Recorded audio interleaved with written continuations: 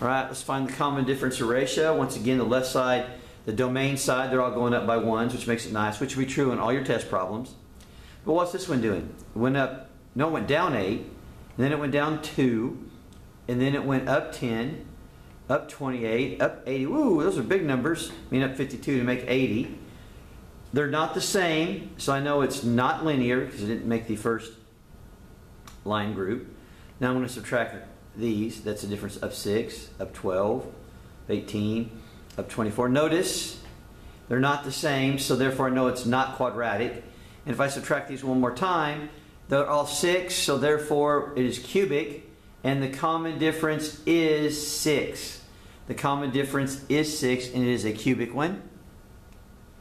So here's another one, common difference, no side's 1. And what I'm going to do is I'm always going to subtract to find the difference on each of those. Now here's what I noticed.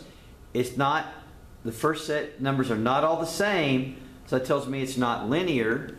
And then I'm going to subtract these numbers. The difference between 5 and 7 is a 2, 7 and 9. Notice they're all 2's this time. When I subtract these numbers here, 5 went up 2 to get to 7, up 2 to get to 9. So therefore it means it's a quadratic function. It is quadratic because it was able to go to each one of those. All right. The common difference is a 2. The common difference is a 2. And on this one here, notice the left side did not go up by ones. I have a 3. From negative 8 to negative 5 went up 3. It went up 5. It went up 2. It went up 4. They're all going up though. And here, this one went up 9. Up from negative 10 to 5 is 15. 5 to 11 is 6. 11 to 23 is 12. 4 to 29 is 6. And what I'm going to do is this here. I have to then take the 9 over the 3. That's why I have these both colored in red, which is 3.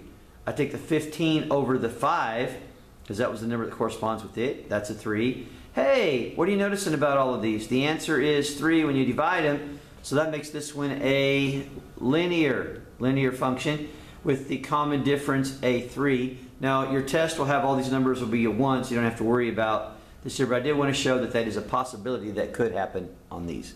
Those are all your common differences. First time is linear, second time is quadratic, and the third time is cubic.